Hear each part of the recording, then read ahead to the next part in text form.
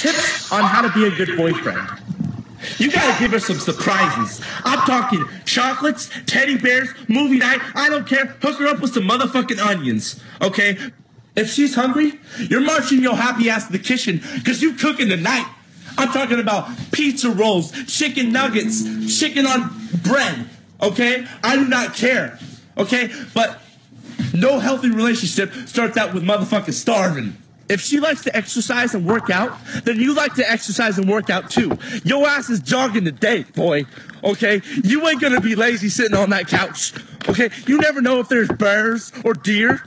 You motherfuckers can get stopped, okay? You're there to protect your girlfriend, not just sit on your ass.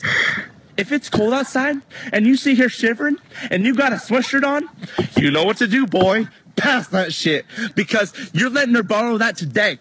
And it better not smell like some sweaty ass, because she wants to wear it and be like, damn, this is my boyfriend's. All right, back the hell up, dog. If she has a little bit of drama in her life, okay, you gonna help her out, okay? You ain't gonna go to your friends and be like, oh my God, I hate all this drama. I can't deal with it. Don't be a pussy, okay? Because everybody has drama, okay? If you don't like it, you can take a slipper and shove it up your ass, because everybody has that shit, okay? It's called life.